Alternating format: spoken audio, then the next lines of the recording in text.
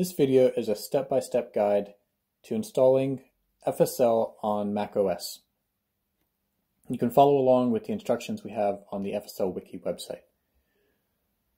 The first step is to click on the Download FSL link, which will take you to a download page where you will need to agree to the FSL software license.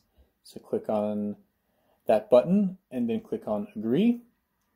Next, you'll enter in some information about yourself in this registration form. And then last but not least, you will need to choose the operating system you'll be installing FSL on. And in my case, that will be macOS 10.14.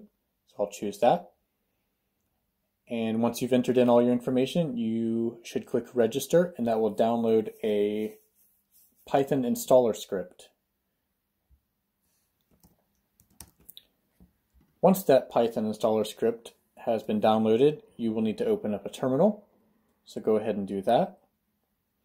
Once your terminal is open, you should cd into your downloads folder and run our Python installer script by typing in python space fslinstaller.py and enter. And I'm going to accept the defaults in this case to install at user local FSL. And I already have an installed version, so I'm not going to redo this. But in your case, if this is a fresh install, it should automatically start the installer for you. And it will take quite a long time to download, depending on your internet connection speed.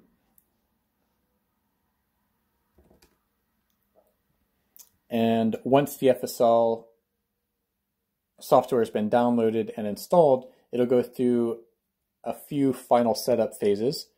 And again, that may take quite a bit of time, depending on your internet connection speed. And at the very end, it will update your user profile with all of the FSL settings.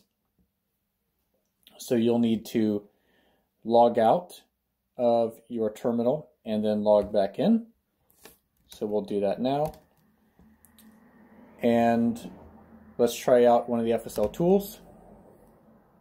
So if we just type FSL, it should bring up the graphical user interface for selecting some of the other GUIs. We can type in fossilize, and we'll get a fossilize window so that we can start viewing images. And that's it.